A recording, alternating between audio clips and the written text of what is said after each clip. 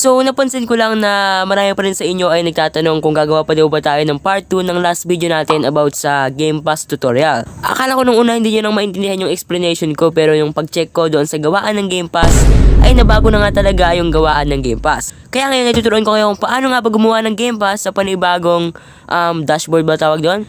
So syempre first of all, pindutin mo to or i-open mo tong Chrome. New tab.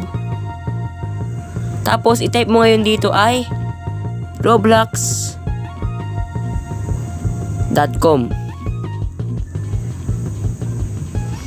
I-type mo ngayon ang roblox.com, tapos mag-wait ka dyan. Tapos nga dahil nga naka-mobile ka or naka-other devices ka, ay syempre lalabas to. Explore Roblox in our mobile app. So para matanggal yan, pindutin mo tong continue in browser sa baba. So pagkatapos mo pindutin yung continue in browser ay lalabas to yung parang Roblox na to. Para makagawa ka na ng Roblox Gamepass ay pumunta kayo dito sa may arrow dito sa may taas. Pagkatapos yan, scroll down tapos desktop site. Click mo ngayon yan. So syempre after mo i-click yung desktop site, desktop mode, ay syempre lalabas to yung parang nasa laptop ka or nasa desktop ka. So para mapunta ka na talaga dun sa may gawaan ng Gamepass ay pindutin mo tong create sa taas. So ito yung sinasabi ko sa inyo na panibagong dashboard dito sa may Roblox. So a lot of you guys pa rin ay naguguluhan sa kung paano nga ba gumawa ng Gamepass sa panibagong dashboard na ito. So ang gagawin nyo lang ganito lang guys. Punta ka ngayon sa may games mo na gusto mong lagyan ng Gamepass. So dahil nga marami kong game dito ay pwede ako mamili ng kahit anong gusto ko dito. So I'm pretty sure na kapag bago pa lang ang account mo ay meron ka na agad na experience, automatic na yon. So pwede ka itong maglagay ng Gamepass kahit wala ka pang game na nilalagay sa account mo. So hanap ako ng isa ngayon dito. Ano kaya maganda? Dito na lang tayo sa test for tag. Tapos after nun ilalabas to yung parang associated items. Tas andito yung tatlong option: badges, passes, developer products. So ang target natin ngayon ay gumawa ng passes or Gamepass. So pindutin mo ngayon tong passes. So lalabas ngayon to. Nakalagay dito, you haven't created any passes. So ang gagawin mo lang ay create a pass. So lalabas ngayon tong parang GUI na to. So ang gagawin mo lang ay a-upload ka muna ng image.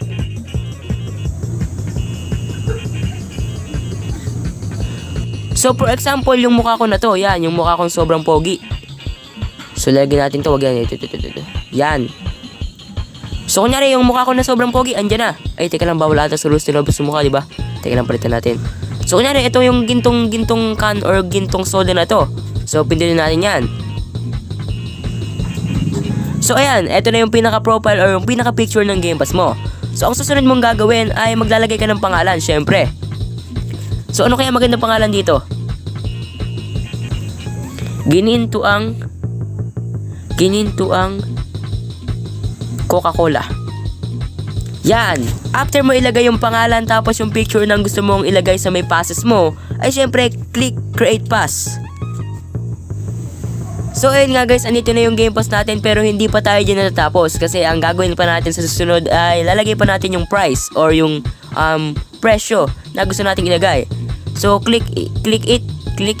Yeah, click it. So pagkatapos mo pindutin yung Gamepass mo ay lalabas to. So ala naman diyan makikita ka na pwedeng lagyan ng price. So pindutin mo ngayon ulit tong nasa taas na tatlong guhit. There you go. So pagkatapos mong pindutin yon ay lalabas tong sales, advertise. So pindutin mo ngayon tong sales. So pagkatapos doon ay andito mo na ilalagay yung presyo or yung price na gusto mong ilagay sa Gamepass mo. I-turn on mo tong parang button na to. Yan. Tas ayun na, price is invalid. So dito mo na ilalagay yung price mo. Ano kaya maganda ilagay dito? So 3. Pwede na siguro 3 yan. So pagkatapos mo ilagay yung 3 or yung presyo na gusto mong ilagay ay syempre save change. So ayan nga guys, after mong pindutin yung save change na to ay meron ka ng Gamepass. So check natin kung meron nga talaga. Let's see kung meron talaga dito. So ayan nga guys, na-check ko na andito na yung Gamepass na ginawa ko. At kung makikita nyo dito ay may presyo na rin siya. So ayun na, meron ka ng Game Pass at nakapublish na yung Game Pass mo na yon at pwede nang bilhin ng mga tao yung Game Pass mo na yon. So ayun lang guys, make sure to hit that like and subscribe button kung nakatulong ako. Maraming salamat po at see you all sa susunod na video. Bye bye!